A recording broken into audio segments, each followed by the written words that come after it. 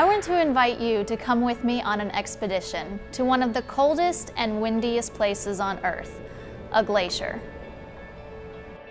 Scientists travel all around the world, including Antarctica, to study glaciers for weeks or months at a time. Scientists choose glaciers around the world to drill for ice cores based on whether they can get a full and accurate history. They don't want to go to locations where the snow melts every summer because then they're losing that record.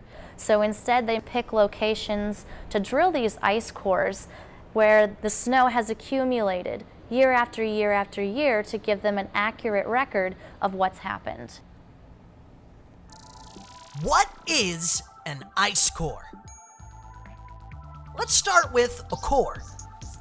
A core is a cylinder of material that is removed from a larger body of material. So an ice core is a cylinder of ice removed from a glacier. Let's use this ice cream cake as an example. If we drill into the ice cream cake with a straw, we can remove a core of ice cream cake. We can see that the layers of core from the cake are the same as the layers in the ice cream cake. Yum. It's the same idea with ice cores. An ice core is a sample or an example of the glacier. Scientists will drill down into the glacier and bring the ice core out to get an idea of what's going on in the different layers within the ice core, which then represents what's going on in the different layers of the glacier.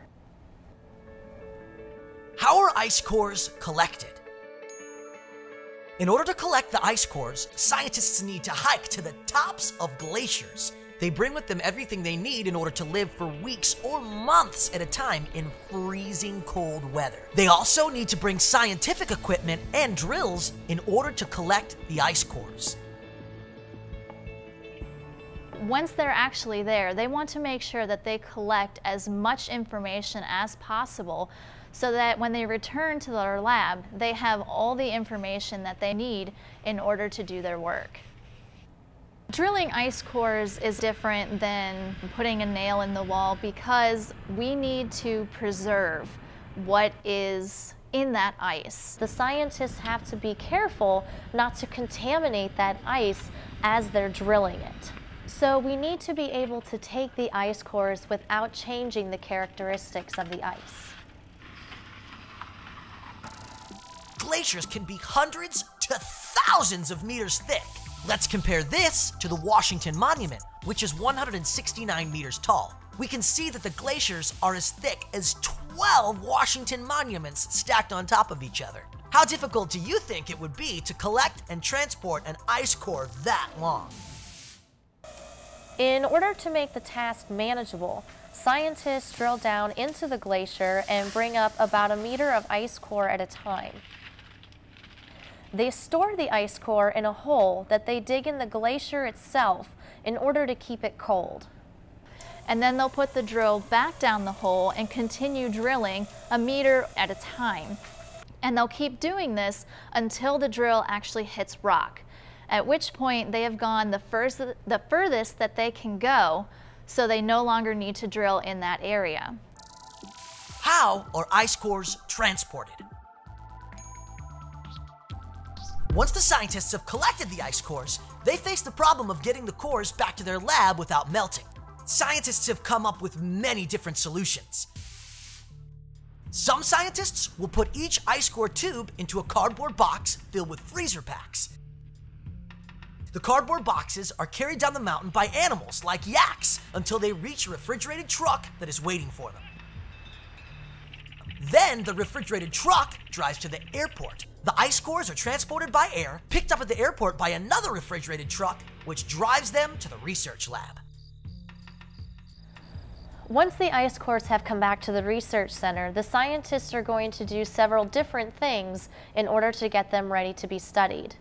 The ice cores are kept in a freezer, of course, at a chilling temperature of -30 degrees Fahrenheit. So they can make sure that the scientists aren't going to lose any of this record that they've taken so much time and effort to get. Scientists think of the ice core as a book with many chapters. Each chapter tells a different part of the story. So scientists will cut the ice core into sections or chapters in order to understand each chapter of history that is stored within the ice. Then those chapters will be cut into smaller sections like pages within a chapter. Scientists will do different kinds of experiments with the sections of ice. Some pieces they'll put in a clean room, which is a room that is 10 times cleaner than a hospital operating room. They'll actually wash the ice with purified water just to make sure that any contaminants that are on the outside are then washed away. Some of these sections of the ice core are going to be allowed to melt at room temperature so that the scientists can analyze the materials and the gases that are found within that part of the ice core. By looking at this information, scientists can get an idea of how Earth's climate has changed over a long period of time.